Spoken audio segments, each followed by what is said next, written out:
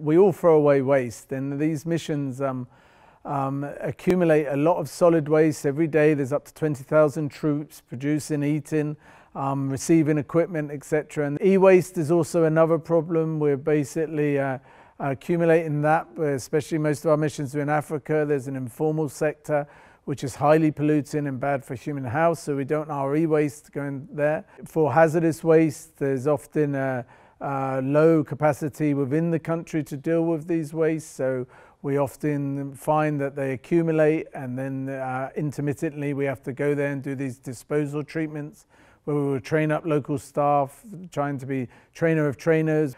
What we're trying to show missions is that there's more cost efficiencies if you introduce multi-year funding for particular systems, so that you phase it over a number of years. By the end of it, your waste management system is fully operable and using sound waste management equipment.